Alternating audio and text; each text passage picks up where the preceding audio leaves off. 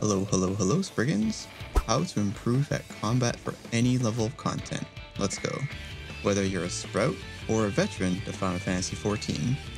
I'll be covering Snapshotting, what is it, dodging mechanics, Mitigations, you should be using these, observing mechanics and how to do so, UI improvements, see clearly what's important, preparation for harder level content. And hey, consider subscribing to the channel, it helps me out, thanks. You may have heard the term snapshot or snapshotting from more experienced players in the game. What they are referring to is when certain things happen in the game, they are recorded at that time. When it comes to dodging mechanics, the snapshot is when the mechanic checks to see if you either did the mechanic correctly or not. The animation of a mechanic is not the snapshot or check, rather it is the visual result. Another form of snapshotting is when your character has a bunch of buffs applied to them and you use certain abilities that are recorded as having those buffs for their entire duration.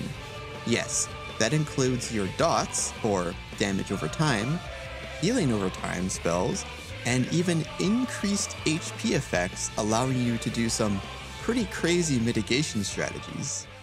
Snapshotting is essentially your character's position and actions recorded at the time the mechanic is executed on the server. The animation or VFX of the mechanic is separate. The difference is your position and actions are uploaded to the server. The VFX and animations are just a representation of the mechanic visually after the fact. Okay, hold up. What do I mean by all this? So a mechanic is just the attack the boss or enemies are doing. Your position is basically where your character is currently standing at the time. Now the reason why snapshotting is fair is because if you are lagging and you perform the movements correctly to dodge the mechanics, as long as your upload isn't affected by the lag, you will successfully do the mechanic. Whereas in a lot of other video games and MMOs, your positional data is usually directly tied with your latency and can be unfair for certain regions of the world.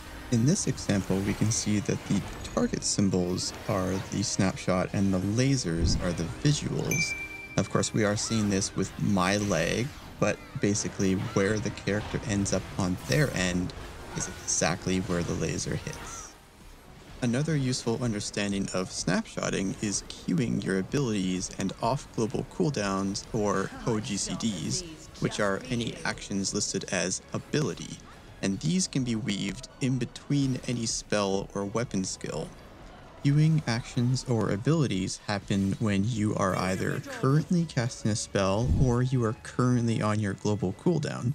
When you queue an action, as soon as your character is done their previous action, they will immediately do the next queued action or ability. Over-dodging a mechanic can often lead to getting hit by the next immediate mechanic when they are done in quick succession. Now, you don't need to do pixel-perfect dodging, however, moving the minimum amount is all that is needed for most mechanics.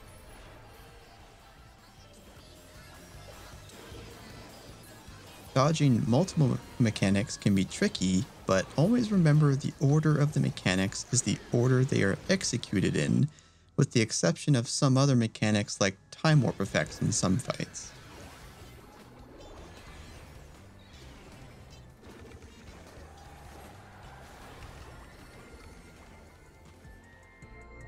Pattern recognition. A lot of fight mechanics utilize patterns from other fights commonly used. These mechanics are fairly standard mechanics. A list of all the standard mechanics you will see are stacks, Doritos, chains, left-right, meteor, center explosion, puddles, flares, roll stacks, light party stacks, cone, towers, look away, look at, tank buster solo, tank buster soak, tank buster AoE, and many more. Okay, so too many to cover in this video, but you see these mechanics constantly throughout the game and are fairly self-explanatory except for Doritos, which is you just can't be alone, and we call them Doritos because of the orangish triangle. Simplify mechanics. Stop making it harder for yourself. In this example, I am dodging a mechanic that goes around in a circle, but the mechanic only goes around once and doesn't overlap. As a caster, you can use this to your advantage. Melees don't have to worry about this as much since most of all their actions are instant casts. Long memory patterns. Often players try to remember the entire pattern, but if we break it down in this fight specifically, we can see that the pattern is only as one way than the other until she does a double on one side. Well, all we have to do is remember when the double was, and the rest is very easy even as a caster.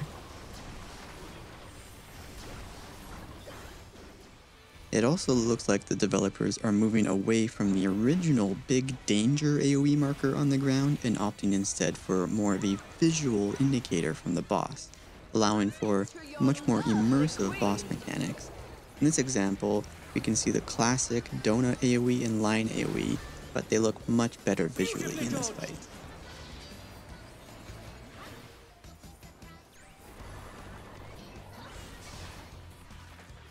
Stop moving for others when you should stand your ground. Often we see people run into each other with certain mechanics because of latency differences, so let's break this down. If you're melee, you shouldn't be running out of range of the boss. If you're ranged, you can afford to move. But what if you're both ranged and both casters? Well, typically what I'll do is go to a spot and stay there. Others can move around me, but I also give them space. You shouldn't need to keep moving to the point that you're now missing out on casting spells, unless you have instant spells up and it really does require a lot more movement. In mechanics like these, your AoE markers can overlap, as long as the overlap isn't hitting another player. Mechanics like stacks make it easier for people if you stop moving around so they don't have to chase you. However, being in the enemy's hitbox is ideal. One thing to note is the stack AoE is a lot bigger than people realize. You can stand inside the hitbox. Yep, you heard that right. You can stand inside the enemy's hitbox. You can also run through the boss's hitbox. You don't need to run around the enemy. This is something I saw happen a lot in Endwalker, where the bosses have massive hitbox circles. If you're trying to dodge a mechanic, the fastest way through is a straight line. And as long as your vision for other mechanics isn't being obstructed, you can stand inside the hitbox to minimize your movements, even as a caster. Mitigations are any ability or spell that reduces the incoming damage you receive or reduces the damage the enemy deals. Healers and tanks have special mitigations they are constantly using, but you, as a DPS, also have several that are quite often enough to survive. Alright, mitigations. So let's go over what mitigations some of the DPS have. Most DPS will have a role-based mitigation they can use. So if we look at here, the role-based means we have melee DPS, Fizz range DPS, and magical range DPS. These all have different role mitigations. So on magical DPS, we all share a role action called Addle. And this is going to lower the target's physical damage dealt by 5% and magic damage dealt by 10%. Has a 90-second cooldown, and it lasts for 10 seconds, and then at level 98 it gets increased to 15 seconds. This is a very powerful mitigation that you should be using on a lot of magic attacks in these raids. As far as personal mits that the casters have, each one has their own personal mit of a shield of some sort, except for Red Mage, theirs is a little bit different.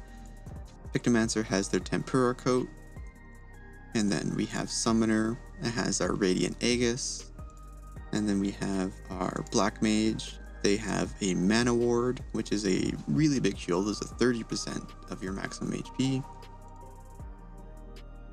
And then Red Mage has Magic Barrier, which is actually a party buff, and it reduces magic damage taken by self and nearby party members by 10%, while increasing HP recovered by healing actions by 5%. So this is actually really good to heal up afterwards from a mechanic.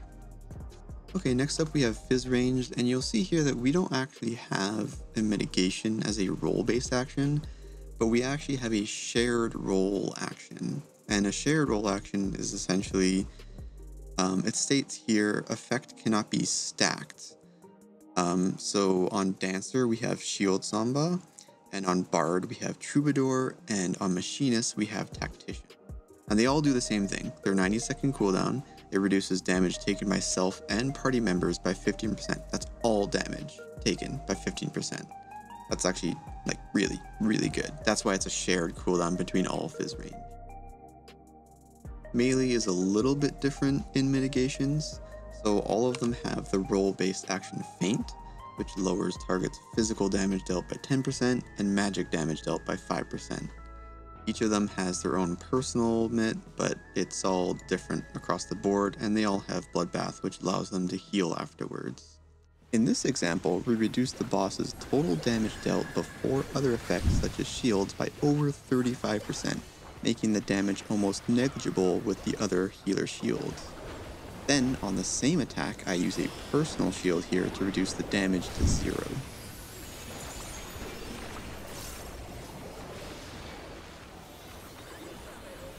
Oh, observing mechanics can save you, literally. When I first did this fight, I had no idea what any of the mechanics were going into the fight. I learned several new mechanics in the fight just by looking at the boss's visual indicators. A lot of the mechanics are the same things we are used to, the classic left-right dodge to the sequential pattern AoE we first saw in Proto Carbuncle.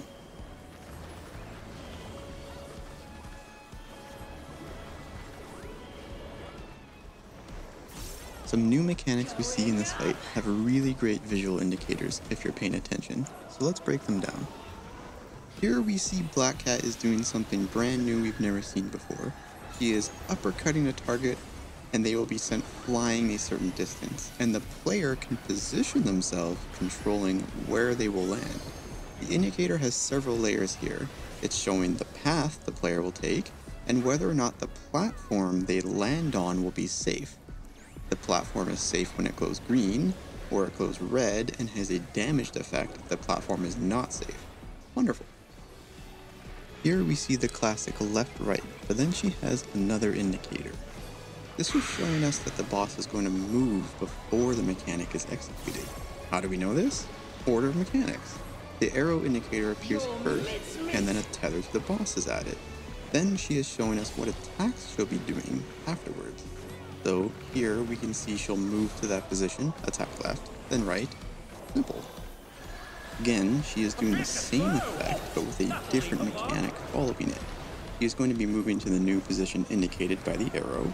Then she'll be doing the intercardinal attack, followed by a cardinal attack that we've seen before. However, you might have noticed this time the order of the tether was after the first attack indicator. But we know previously that she will move first. And yes, you do have a little bit of time to adjust if you missed the safe spot. Okay, so let's go over how we can use our UI to see things. Right here, this is the default UI you get out of the box. This is my HUD layout 4, which I have not touched. It has elements missing. There are only 2 hotbars visible, and clearly you need more than that to do things. But also it has all of the defaults. So if I select my target here, I'm just going to target myself. And if I cast a spell, you can see that this is the cast bar up there. Right up there, that little tiny thing. You're not really going to see that when you're noticing this or even just looking down at your hotbars. You're not going to see that. So here is my default layout that I use. And I'm just using my second layout. And so I've got more hotbars visible. These are obviously extras, and I can turn these on and off if I'd like during raiding and combat with just a little macro here. And also, if you go look at my target, so we have several different things going on here. First, I'd like to point out that my static buffs are down here. These buffs aren't really important, but they also include things like your food. So if I were to eat some food here, you'd show it pops up here. When I have other buffs on my character, they actually display in a separate section. So I'm going to go to HUD layout 4 and just show you that for a second here. So here's my food buffs up here. These are kind of in the way. This is where my target usually is. I don't know why I don't need them up here, okay? So if I buff myself, you'll see that it's all in the same buff window up here. When I go into my HUD, this is separate. So now I can see all of the party buffs and temporary buffs that I have during combat in a separate window that I can control. And my target window, you can see the cast bar is right here, almost in the center of the screen. So I can see exactly what the boss or enemy is casting right in front of me. So these are some just simple UI changes you can do. If you want to unlock these changes, we'll just go into our HUD layout here. And then I'm going to reselect my character here. So here on the target info HP, we can click this little gear settings here. And by default, it's going to look like this. It would be at 100%. I have it 140, but I have these all separated. So now you can control the size of all of these separately. And you can separate them. So the target is just going to be your target here, and it has its target as well included in this target info HP box. Then you can have the progress bar separated, which is this guy over here. And you can also have the status, which are going to be all of the debuffs and buffs on your target. And I've made this 160% so I can really see what's going on. And the debuffs will show up first. You can also see the HP bar will have a percentage on it. So when I attack this guy, it has the percentage up here. And to access that, we're going to go into our character configuration. And we have a bunch of UI options that we can go over here, but just quickly, we can go into UI options, and I believe it's under the HUD right here. So under targets, we have display targets remaining HP percentage. So when you have there's no damage done to the striking dummy here, we can see that's a level 100 monster, and then it still displays 100 there, but then as soon as we hit it with something, we can now see that it's taking damage. Another thing I would say for a tip for your UI is you want to be able to see things as best as possible for what your monitor size is and how you play. So here I have my hotbars. They're stacked pretty tightly close together. And I have a few other hotbars that I can turn on and off depending on the situation. So here I have like my companion abilities and a few other things that I use regularly. And I have this macro set up here so I can hide unnecessary things while I'm in harder level content. It's a very simple macro. So it's just going to be here. So I just have /HUD, and this is a toggle, this on-off thing. So you just do, I have duty list, guild, main menu, inventory grid, and hotbar display 4. And so that's going to be this one. This is hotbar display 4. Here's my inventory grid. This is the main menu right here. Your currency, it just says guild, but it'll be all of your currencies that you have here. And then your duty list is this entire thing. But the most important part would definitely be to put things that are important to you in areas of the screen that work for you. So if we go here and I select the target dummy here, you notice that the enemy list is right here. And I believe on HUD layout, the default one, it's like underneath your party list here. This thing will stack. I think it can display up to 8 enemies. And now since it's right here, it's actually going to go down and cover up my text chat here. Obviously, if you're in combat, you could like alter how big this is. You can also just hit the X there. But sometimes it's useful to see if other people are chatting in your combat. To bring it back up, you just start typing again. So if I go to my HUD layout 2, it starts here. So if I'm tanking and I'm fighting a bunch of enemies and I see one of them is not red for me, like it's orange, yellow, or green, and I'm tanking, I'll be able to select it from this list very easily, and it's right next to where my mouse pretty much is, which is generally in the center of the screen.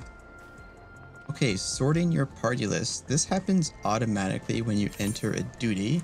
However, if you're outside of a duty and you've joined a party and you want to sort it, when you have party members in your party, you can just hit the sort party list button.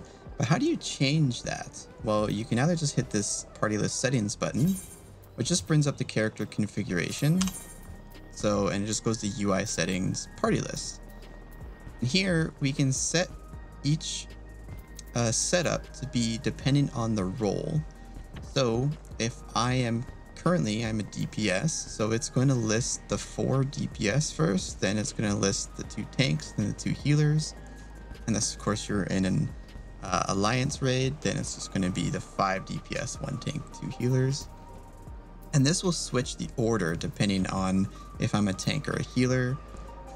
So, and your name will always show up first. And then you can go into individual role sort settings. So say you always want to have a specific role sorted first. I haven't really changed these because they don't really matter to me as much as a DPS.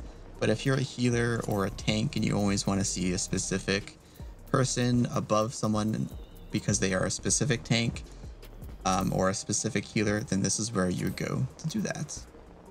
Otherwise, you can just change the order in which you want them to appear. So as a tank, I usually have tank first, and then DPS, and then healer last. But if I'm raiding as a tank, I would do tank healer, mostly because there's a lot of mechanics that split into role groups instead of light party groups. And role groups there'll be a DPS group, and then there'll be a support group, which would be tanks and healers. That's why you would want to have tank healer then DPS, so you can see all 4 roles as separate. And then because I'm a DPS, I have DPS first, and then I like to have tank healers. And this will all be personal preference, of course, but this is how you can change all that. And then if you're outside of a duty, once again, you can hit that sort party list, and that will automatically sort it if you're just out in the regular world. Okay, so here we can control our camera angle to see more of what's going on. So right here as a Lullafell, I'm zoomed in, I can see my character quite well, and I can even go lower than that to see my character, which is nice and like just general playing around, be able to see your character. And when I zoom out, you can see that I'm seeing a lot of the floor. It's taking up half of my screen. And it's the same camera angle I was looking at when you zoom out. So how do we change our camera angle so that we can see more? Well, the hotkeys are control and the up and down arrows. You're on controller. Unfortunately, I don't know what the actual buttons are, but on mouse and keyboard, you can do this on the fly to adjust so that you can see more. And then you can also target yourself and focus target. So you'll have this little arrow, and this UI will appear in front of all other characters.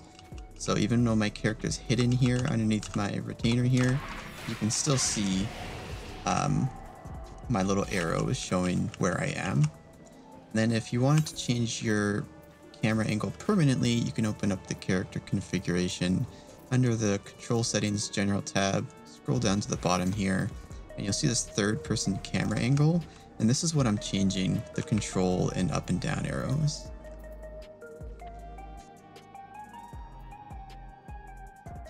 Preparing for higher level content can be quite daunting if you're new to all this. The main preparation groups take, or statics, will include being pre-raid or raid ready. This involves having the proper gear for the content you're approaching and the correct melds for both your job and budget. Find out what is the correct food you'll be using for the raid, and remember that sometimes these can change throughout a series, so make sure to check back every now and then. You'll also be using potions, or pots for short, to push past certain DPS requirements of a fight. Your pot will always be associated with your job's main stat. Tanks all use strength pots, melees use strength or dexterity, casters all use intelligence pots, and healers use mind pots. Oh, and vitality pots still exist, but who uses those anyways? Over the years, pots have been given different names, from potions to tinctures to now gem drafts, but POTS was the original name, and it's mostly stuck. Okay, but how do I find out what my food, gear, and what materials are needed? You don't expect me to figure this all out myself, do you? No, but it can be fun if you want to crunch the numbers. Or just use the resources the community has created. There are several widely available, and in NA most people use The Balance, which is a website and Discord community dedicated to all of this. Speaking of The Balance, it's also a really great resource to use to learn your job's rotation and openers for fights. After all, arriving prepared also includes knowing how to play the job you're going to be raiding on. Party Finder Prep. First of all, if you can't find a static or group to run these with, you can always use the in-game Party Finder section. Now, usually guides for PF come a bit later into a raid tier, and they may change over time as well, but generally they use guides that require little to no communication via voice chat or even text. PF language and etiquette can be a lot for those new to the system, but most players are quite friendly and don't mind explaining, especially in learning parties. Raid markers and player markers. Some groups will use an array of different raid markers or player markers to help navigate harder level content. A common practice is to organize players into common auto-position scenarios. A player will usually place a marker or set of markers down at the beginning of a fight to self-assign a position. That way, there's no conflict during the actual mechanics. These are mostly fight-specific, but common auto-positions are Proteans, light parties, partners, and any special positions that may be needed for specific mechanics. It's okay to stop and watch the mechanics to learn the fight. You don't always need to be pressing your buttons in perfect rotation all the time. Take some of the stress off while learning complex mechanics so that you can process them easier. Blind run or learning from a guide? This will all depend on your group or static and even Party Finder. Lots of groups do blind learning and quite enjoy the process of learning the fight's mechanics themselves. A lot of raiders use guides, however, so don't feel pressured either way. This is always a personal preference. My final note would be to any groups that were to tweak a fight specifically only for uptime. Now, this depends on the group, but generally it's easier to learn a fight than tweak or change how you do mechanics to account for better uptime. There's no point in getting those 2 extra hits in while learning a fight if all you're going to do is wipe the raid because of it. But I'm in a caster, so lol, get wrecked melee. Just aside, as a caster, I'm always trying to find the most opportune time to cast specific spells in my rotation so that I'm always ready for the 2-minute burst window. Wow, that was a lot, and honestly, I've never done a video this big before, so if you've made it this far, please consider subscribing and liking this video. Comment below if any part of this video helped you out, whether it was in normal casual content or even high-end content. As always, stay hydrated, be kind to someone today, even if it's being kind to yourself, and I'll see you in the live streams. Bye for now.